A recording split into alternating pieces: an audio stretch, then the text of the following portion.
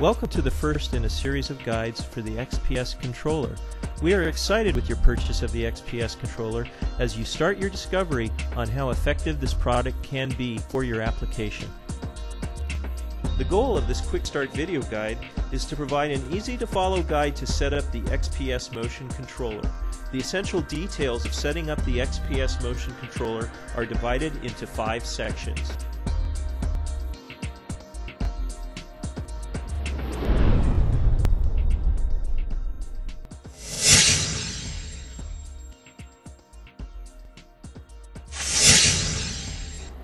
With the purchase of your XPS controller, you will be receiving a quick start guide that will describe all the details about communications and configuration of the stages with your controller,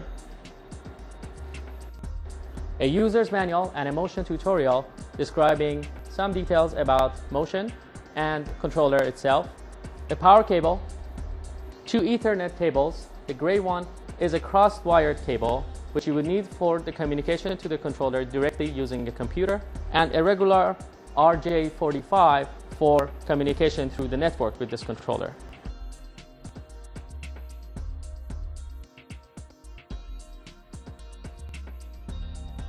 These cards will make it possible for you to communicate with your stages through the controller. Please verify that every stage that you have purchased is compatible with the card that you will be using.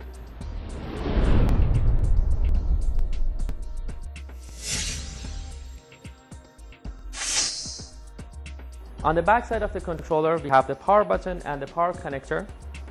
We have the GPIO, general purpose input-output, and the trigger in for triggering external devices.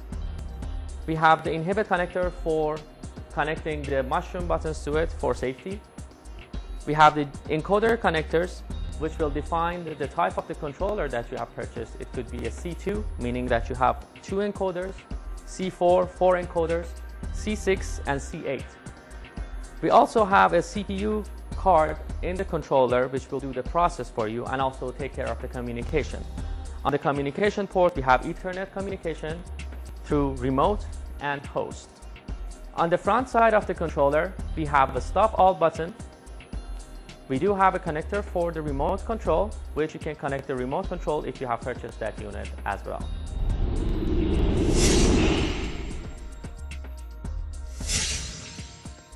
At this point, we will be setting up the hardware to communicate to our stages.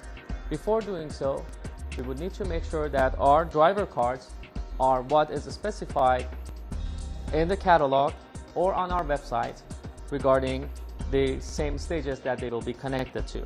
You can also verify that by contacting our technical support.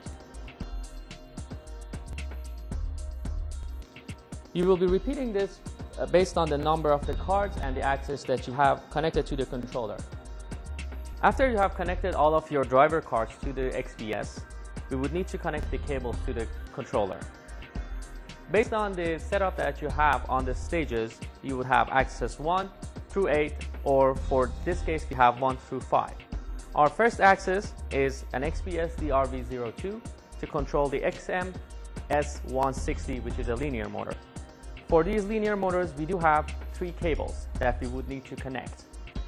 One is the motor, one is the limits or the end of runs, and one is the encoder. About the linear motors, we have to make sure the encoder is connected to the same plug number as the card is connected to. For instance, here we are connecting the linear motor to driver 1. The encoder has to be number 1. And for our second linear motor that is plugged into number 5, the encoder has to be chosen as number 5. I will be connecting the stages and show exactly what I mean. So we're connecting the encoder number 1.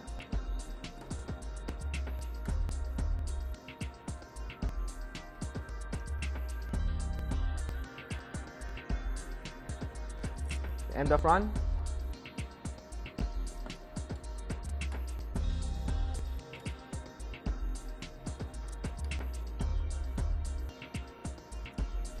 And the motor.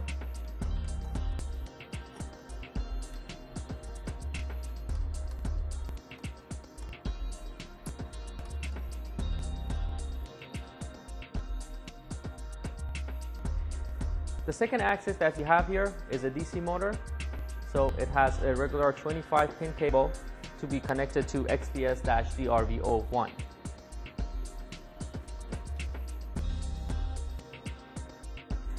As you might have noticed, we did not connect any encoder cables for axis number 2, 3, and 4. And we have only used the 25-pin cable to connect to the XPS-DRV01. The reason for that is we are using stepper and DC brush motors, and all the encoder signals will be passed through the same cable as we have for the 25-pin, and there's no need to connect any encoder cables to the other encoders on the controller.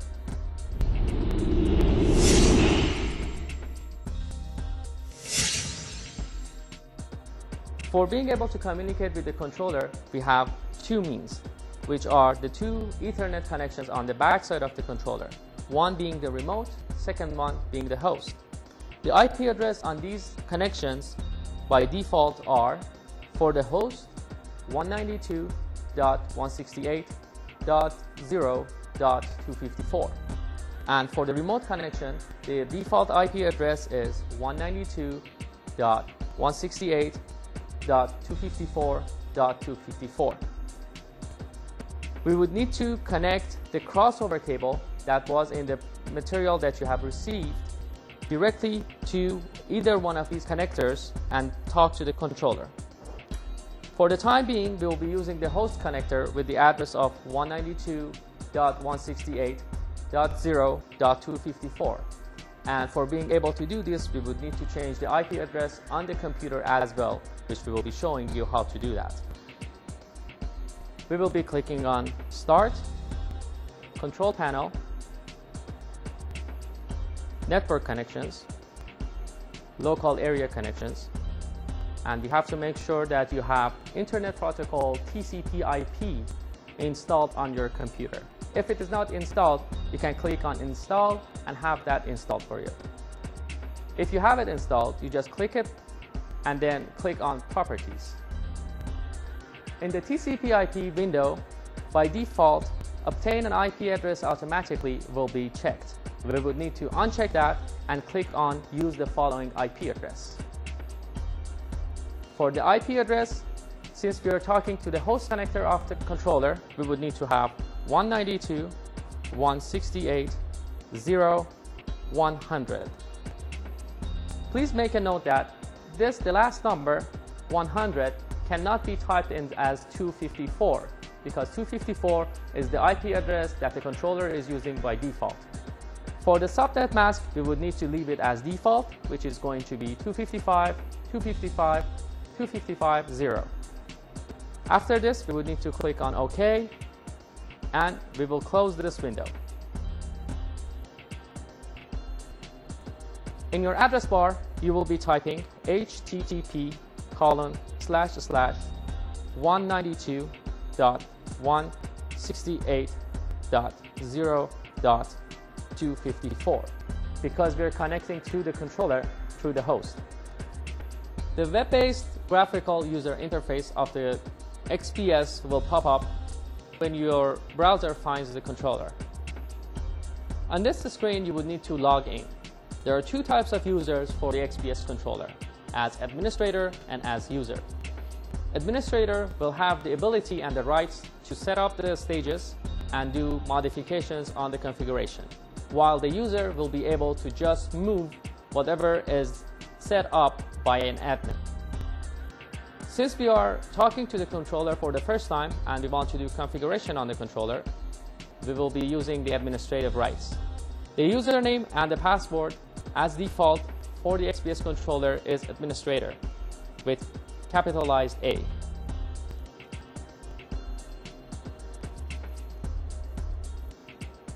And for the rights, we use administrator and we click enter.